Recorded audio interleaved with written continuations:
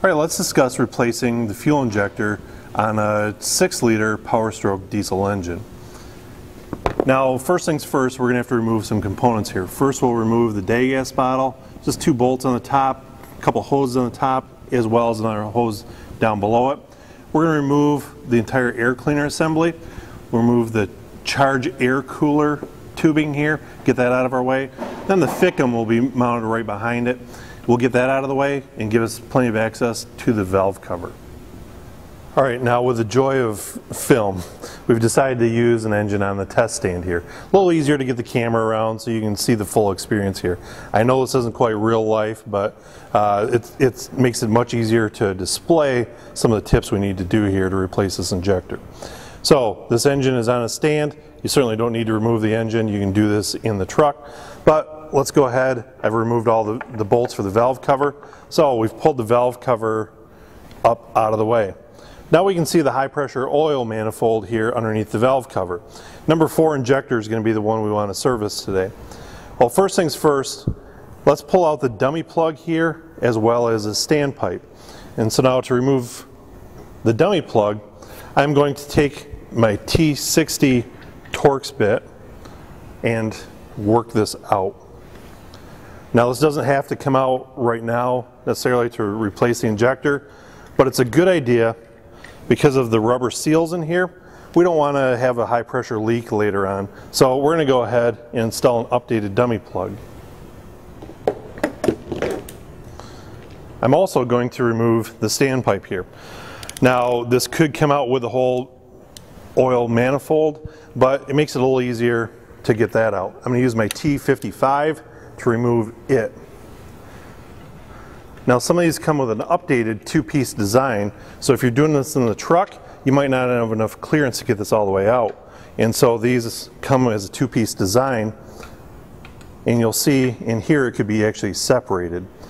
But we want to make sure that we install a brand new one when we put this back together, because there's a couple sealing points in here we want to seal off so we don't have a high pressure oil leak when we're all done. Now we've got the dummy plug removed, the standpipe removed.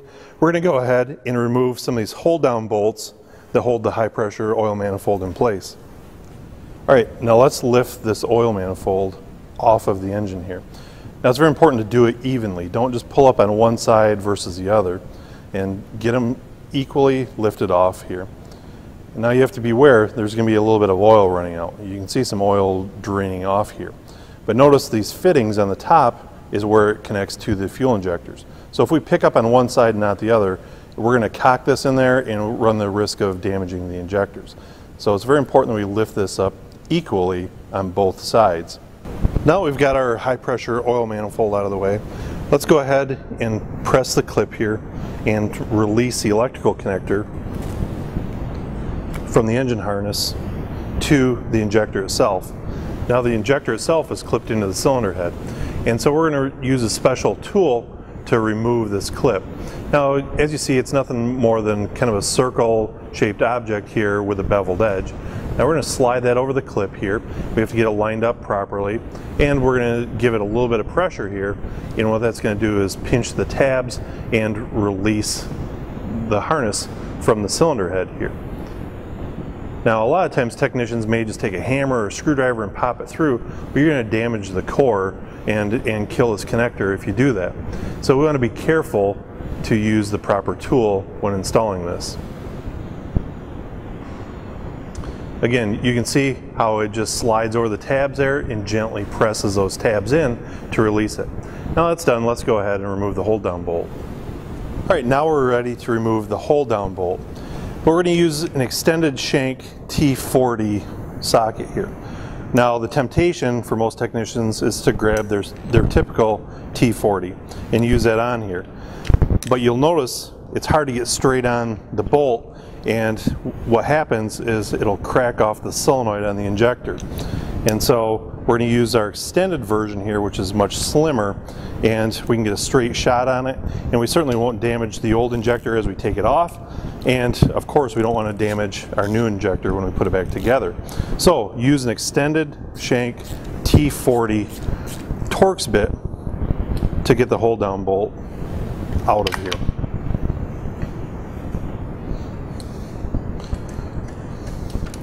Once we've got it loosened up, we're going to remove the hold down, the bolt, and the injector all together. They should all come up in one piece.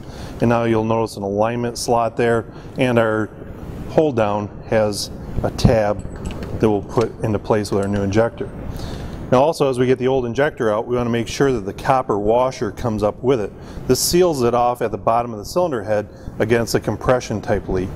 And similar to double gasketing an oil filter assembly, we don't want to double gasket one of these. So make sure that the old copper washer comes up with the old injector. Now also, while we've got this injector out, one thing we want to look for is contamination here. This is where the fuel enters into the fuel injector, and it's got a little screen here. We want to make sure that there's no debris or contamination on this. This one really looks pretty clean. So that being said, we're going to clean out the hole a little bit. Then we're going to take some shop air and blow it in the hole for the hold down here. Now remember, this is underneath the valve cover, so there's a lot of engine oil down in here. This is a blind hole, and so if that hole gets full of oil and now we go to torque this bolt down, it's going to cause some torquing issues and not seal the injector properly. So we need to make sure that all the oil is out of there. All right, so we've cleaned out our passageway where the new injector is going to go. Just use a clean rag and a screwdriver. Now I'll take a little shop air to that hole. We're going to blow that oil out. It's a good idea to cover this up because you don't want oil flying all over the place. And remember, you're going to be doing this in the truck with a lot less room. So we're going to make sure that all the oil's out of there. And now it's time to grab our new injector. With our new injector, we want to make sure that it's got a protective seal on it to keep that tip good and clean.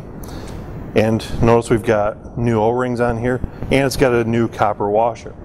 Now we can take some engine oil and lubricate these O-rings. We want to make sure that they're good and lubricated before we install this. We don't want to roll them or cut them as we're installing our new injector. So really, we can lubricate this body here. I'm going to grab our hold down, and I'm going to line that up with that tab, and we're going to have to slide the whole assembly in here together. We'll get it kind of lined up. We'll slide it in place there, get it started. Then remember, I'm going to take my extended shank T40 and gently run this down into the hole. Now we don't want to force it or use excessive force on this. I mean, really it slides down quite nicely here. I'm just using a 1/4-inch ratchet to draw this down, and we'll get it snugged up there.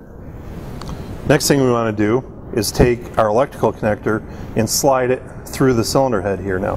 Now this is going to be a one-way fit. We want this flat part towards the top, and so we'll slide it into the hole here. And we need to make sure it's clicked and locked into place.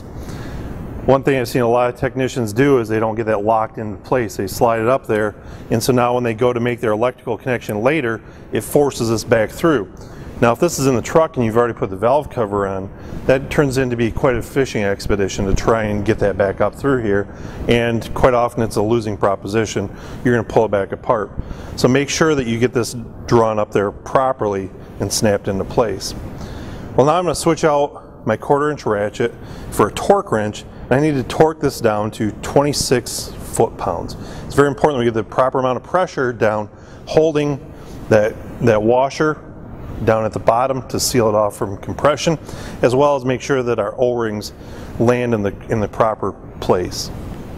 Now I've traded off my ratchet for a digital torque wrench. I've got it set for 26 foot-pounds, and I'm going to go ahead and torque this hold down bolt, get it 26 foot-pounds. There, we're all set with that. Now I want to take a little bit of oil as well and lubricate the top of this injector here. There's a couple O-rings in there that's going to seal against the high pressure manifold, and so we want to make sure that that is good and lubricated before we install our high pressure manifold. Now that I'm confident I've got that lubricated, I can take the high pressure manifold, and it's giving me a little bit more oil here to use in the lubrication process. Now we see that these fittings right here are going to set down inside of these injectors. So we need to carefully install this and set it down there. Never force this to go in there. We're going to line this up gently, make sure it's on all 4 of them, and then work it down in until it pops in properly. Now, we should never have to pound this in. We should never have to use the bolts to draw this in. If you do that, you run the risk of cracking the top of the injector. Now that this is in place, we can install our hold down bolts. We're going to install our new dummy plug, as well as the updated 2-piece standpipe, put the valve cover on, and this thing should be ready to run again. Now back to the truck. We've got everything reassembled here. It's very important that because we've had an issue with the fuel injectors, we need to replace the oil filter. Good idea to replace the oil as well. Make sure you use a good quality filter as well as Ford approved oil. Now, because we've got oil going through these high pressure oil system injectors, it's very important to have clean oil. That's crucial to the longevity of a repair here. So after the repair, we're going to replace the oil filter, change the oil, as well as replace the fuel filter. Now there's one fuel filter up here on top of the engine. There's also another fuel filter on the frame rail right below the driver's seat underneath the truck. Not a bad idea to replace that one as well. That one's typically overlooked. Also, it's a good idea to update the fuel pressure regulator. So it's referred to as the blue spring update. Now, we'll show in a different video that you can take a look at, and you'll see the procedure on that. What that's going to do is up the fuel pressure about 12 to 15 psi.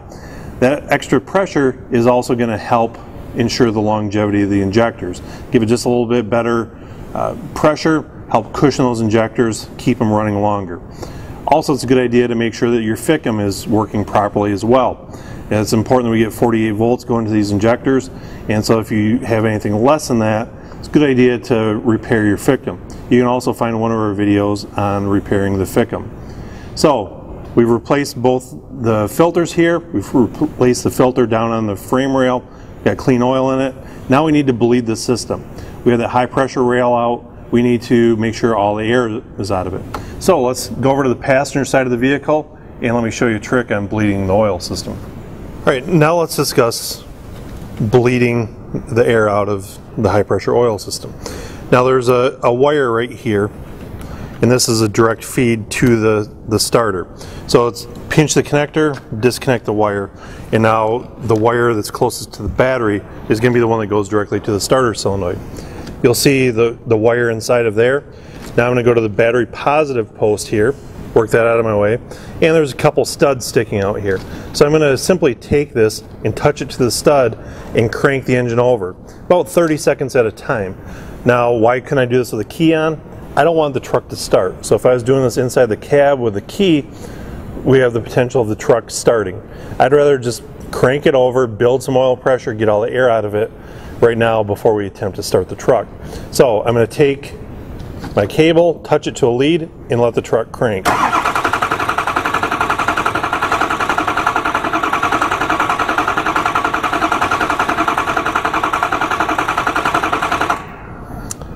Now we'll let it crank for a while. We'll let it sit and cool for a little bit as well. We want to let the starter cool down. We don't want to burn up any starter now. But we'll do this approximately 5 different times. And so again, I'll let the truck crank, let it rest, crank it again, all just trying to bleed the air out of the high pressure oil system.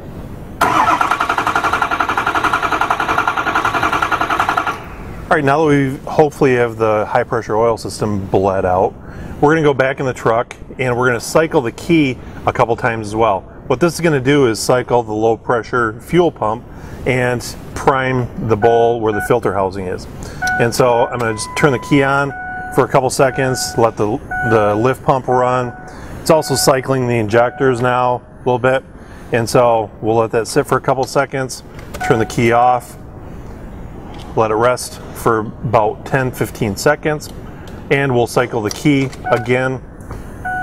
We want to cycle the injectors. We're letting that low pressure pump run, hopefully getting fuel up into the bowl. Now, when we're ready to start, we'll crank the truck and see if it fires up. It still might require a little bit of cranking yet, or it might actually start up. One thing we do not want to do is fire it up and give it any sort of engine RPMs. I know a lot of guys will fire it up and run at about 2,500, 3 grand in order to help bleed any more air out of it. But think of it when you've done a plumbing project at home and now you've got air in the system and how much it shakes those pipes and the valves and everything in there. That's what's going on in the system if there's any air in it. And there's a couple screens in there, but the oil pressure regulator is one of them, and we don't want to burst that screen at all with that air pressure going through there. So let's start the truck and let it idle for about a minute, and then we'll take it for a test drive and see if we've done our job properly. So let's go ahead and try and crank this thing up and see if it starts. Good deal, it started. It's run on all 8 cylinders at the moment, or it certainly feels smooth. Not a bad idea to go in, make sure there are no trouble codes set when we're doing the job.